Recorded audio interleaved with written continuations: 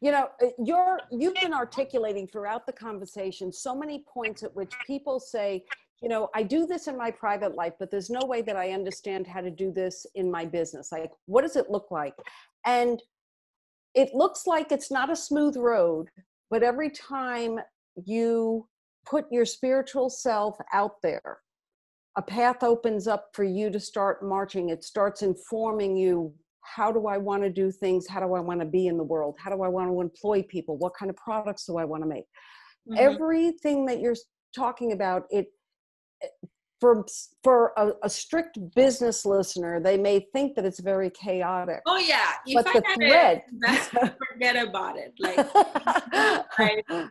Like hell. But this is exactly why. The thing is, like, it's not only that, like that. So I do a lot of favors for people, and without even thinking twice, because in terms of connecting with people, whatever, other businesses won't do that. And I see that all the time. And I'll tell you this, I have really strong relationship. Whoever I met in my life, I have very strong relationship with those people. I did favor once, and it's not that I'm looking for a favor, but believe me that